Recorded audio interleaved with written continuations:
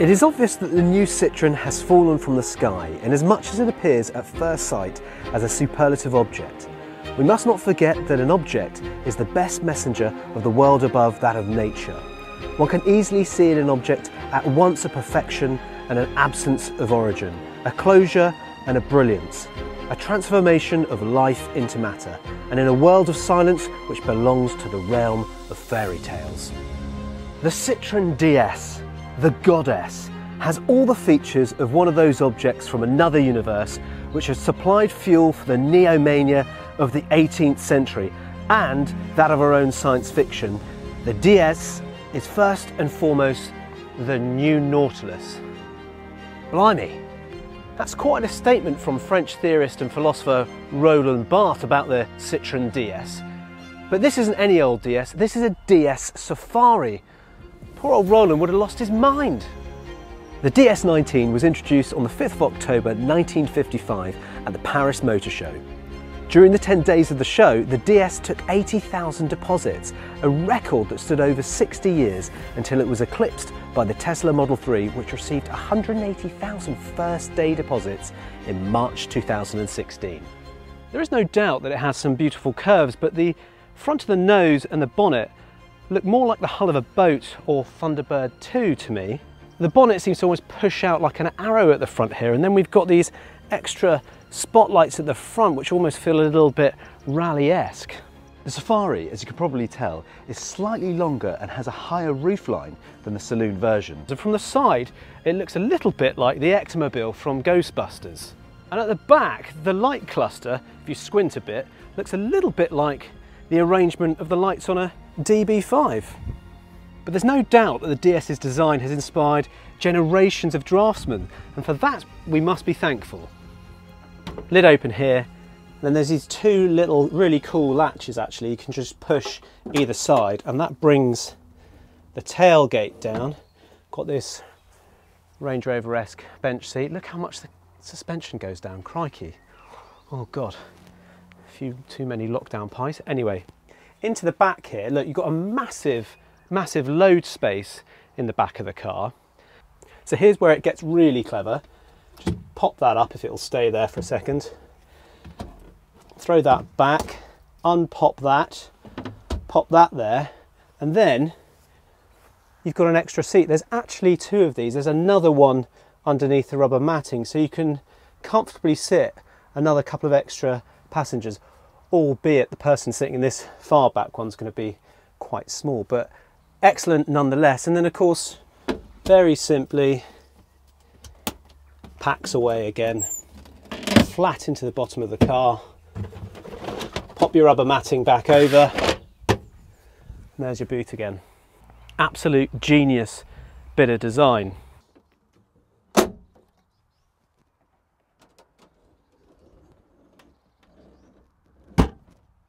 It has so much space in the back, it would have actually made for a good hearse. I mean, it's fairly sombre, has the load space, and importantly, its ride is as smooth as marble.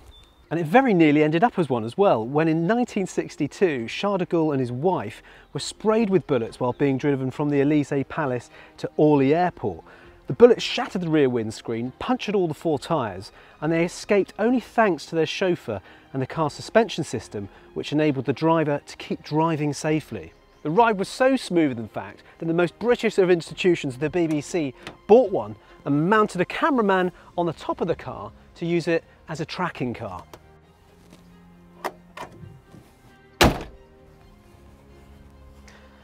Right, so let's take a little look underneath the hood. Just pop my hand in here, release the catch. Then we reveal this magnificent beast.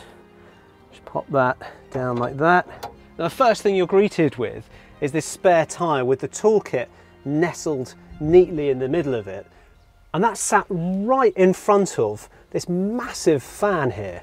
And then behind that, we've got the Citroen's 1.9 litre engine. And then either side, you can see these little black spheres. There's one just buried in there, and then there's one round this side.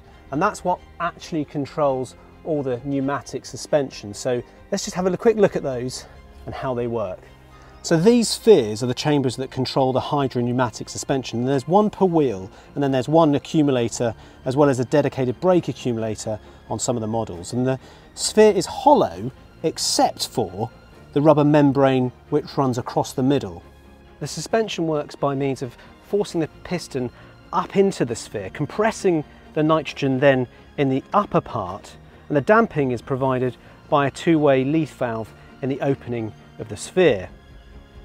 Liquid hydraulic mineral then has to squeeze back and forth through this valve, which causes the resistance and controls the suspension movement.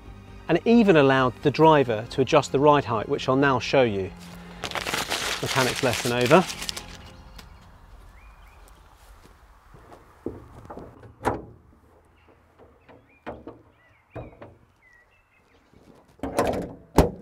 So to adjust the ride height, you'd obviously have to have the car switched on. So just start her up, and already you see those chambers are filling up, and we just had the back of the car and the front of the car move. Just check we're in neutral. Yeah, we're not going to shoot forward.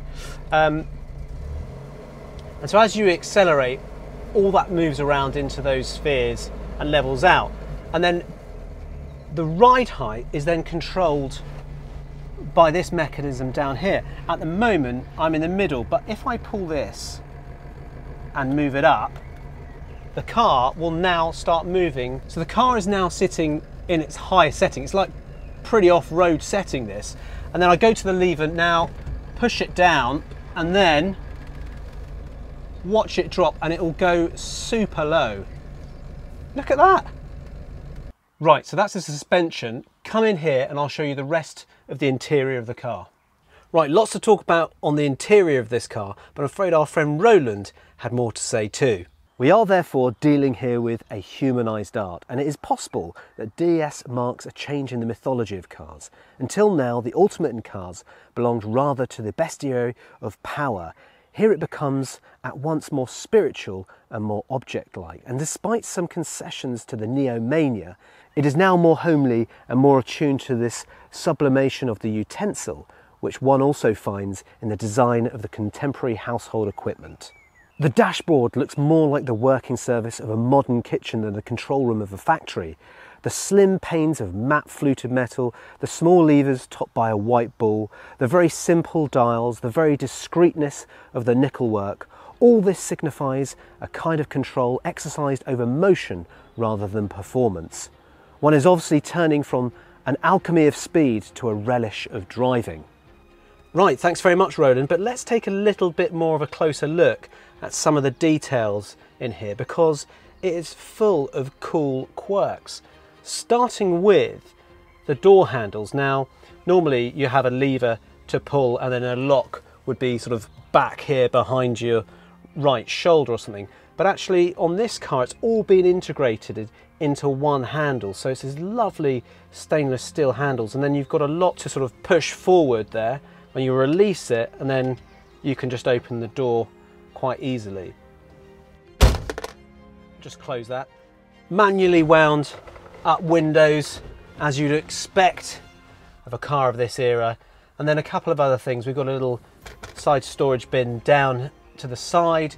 We've got a butterfly pull-off handbrake down there. So down below at our feet we've got the standard 3-pedal arrangement that you'd get in any manually operated car, but what's different about this is that the middle pedal, the brake pedal, is actually a little button which you push, and so that takes a little bit of getting useful to sort of push and depress, and obviously that is all regulated on the same system as the hydraulic suspension, so it kind of shares that. So when you push the brake pedal, the back of the car goes down as you're driving, and then quite funnily, when you then accelerate, obviously those cylinders, those spheres fill back up and the car raises back up. It's quite a strange sensation. In front of you, you've got this really clear view of the instrument binnacles here, and actually they're quite small, surprisingly, given that you've got this massive gaping hole of this steering wheel in front of you. It's quite strange not to have anything in the center of the steering wheel. It's so open and clear. But anyway, the view through here gives us the view to obviously are Jaeger dials, so very lovely period Jaeger dials.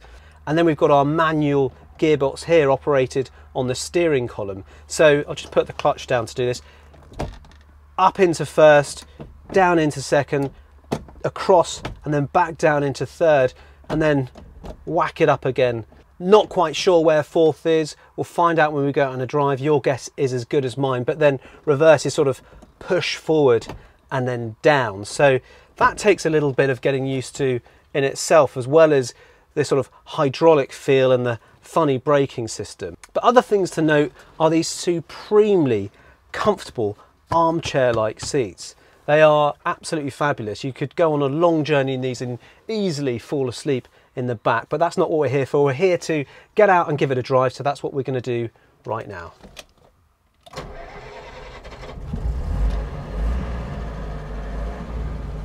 Seat belts, yes. Thankfully, no ball bearing adjustment on these. You've just got a bit of canvas bolted to the side pillars. Handbrake is already off, but that's just a little sort of umbrella style thing down the bottom there, and then away we go, hopefully. How far up is this clutch?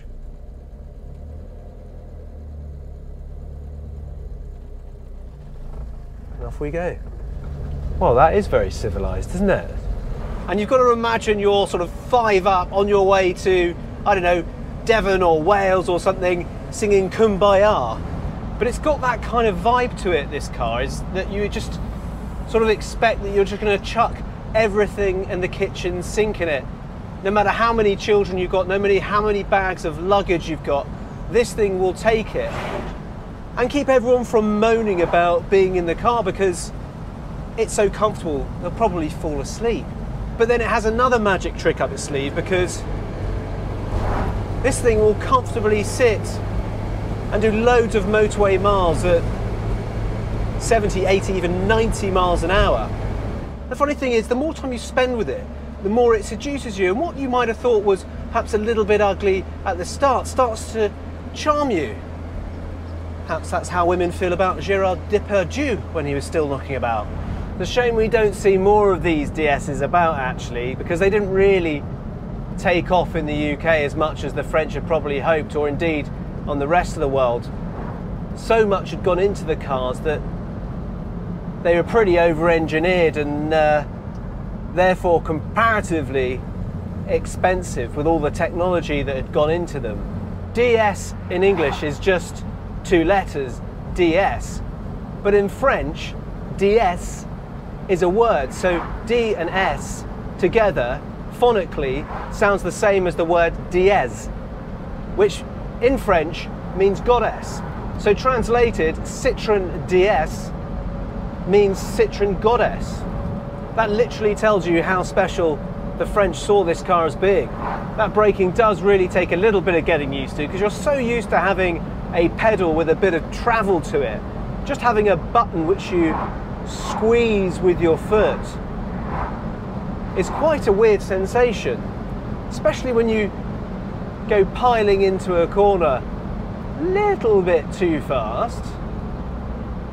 Here we go, let's just test them here, slowing down to 30 miles an hour from 50, and the back just dips down, but they do the job really very, very well. That's fantastic, because on the way up here I drove over that pothole and it shook my whole car on its low profile tyres and tight suspension, and on this I barely felt it, just wafted it over. It's almost like being on a boat at sea rather than being in a car. Words to describe its driving style would be boaty, rolly, floaty, softly, slowly.